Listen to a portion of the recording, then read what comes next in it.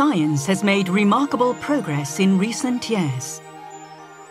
People and information cross national boundaries, but cause unrest at the local level. Will human beings be able to control AI, or will it come to control us? Is science a tool for international contention rather than a common good shared by human? How can we use science to lift up and unite people on a global scale? These interdisciplinary dialogues will offer diverse perspectives to help shape her future for the better. Tokyo Forum 2021, Science and the Human Mind.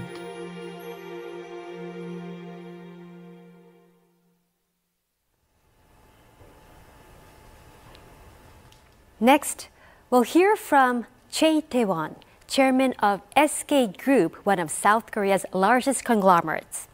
Mr. CHEY has supported a number of international forums in Asia, including Beijing Forum, Shanghai Forum, and Tokyo Forum. In order to bolster academic exchanges and the creation of a common intellectual platform in the region. So here's Mr. CHEY.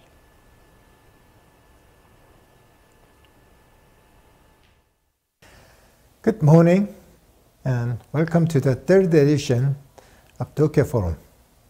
May I begin by thanking our distinguished speakers who shall be joining us from around the world. This year's theme is Shaping the Future, Science and the Human Mind. It could not be more timely or the better chosen as we continue to overcome the pandemic. It points our collective responsibility to bring about a better world for future generations.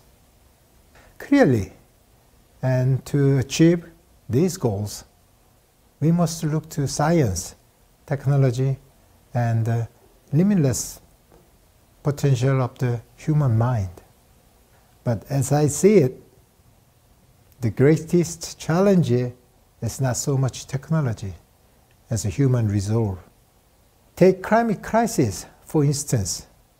A range of technologies already exist today to help meet our net zero emission goals. New transformational technologies are also being developed in research labs around the world as we speak. What is missing, however, is a collective political will to commercialize these technologies at speed and scale. What is missing is a robust framework to help us implement workable solutions. Sadly, the recent COP26 conference is emblematic in this regard. Through over 200 countries that struck a deal to axe the fossil fuel subsidies and to phase down coal. But the conference also showcased deep divides and rivalries. It highlighted the worrying divergences in interest and responses across the countries and industries. These divergences undermine our effort toward aggressive climate action. Uncoordinated policies on the net zero transition will bring about shocks and cascading effects. This will exacerbate the divides between the countries and the societies. In the end, a disorderly transition will serve to deter the crucial investment and widen the funding gap for green technology. And so we must work harder to build the coordinated response. Each of us has the crucial role to play, and countries such as Japan are showing us the way. A good example is Japan's recently minted the Asia Green Growth Partnership. which was hosted by METI and convened some 20 nations in Asia and beyond. The central idea to this partnership is that there is no single pathway toward the transition, that countries must adopt technologies that works for them and their unique social and economic circumstances. This is something which makes sense to me, as a one-size-fits-all approach is bound to fail. Let us instead work to support one another and to overcome challenges through the partnership, the coordination, and the investment. The Japan's initiative also demonstrates that there is a strong case for public-private collaboration, that the private sector has a crucial role to play. That given the right set of incentives, the corporates has the technological know-how and the financial expertise to deploy the green technology. The corporations can work across jurisdictions. They can adapt quickly to assist unique transitional pathways, and the corporate players are rising to the occasion.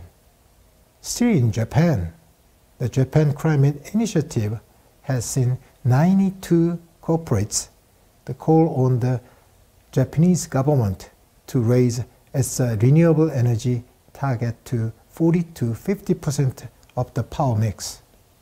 These are all companies that support the RE100 and other carbon neutrality initiatives. Another great example from Japan is Tokyo Green Finance Initiative, which builds on the Tokyo Green Bonds and ESG Fund.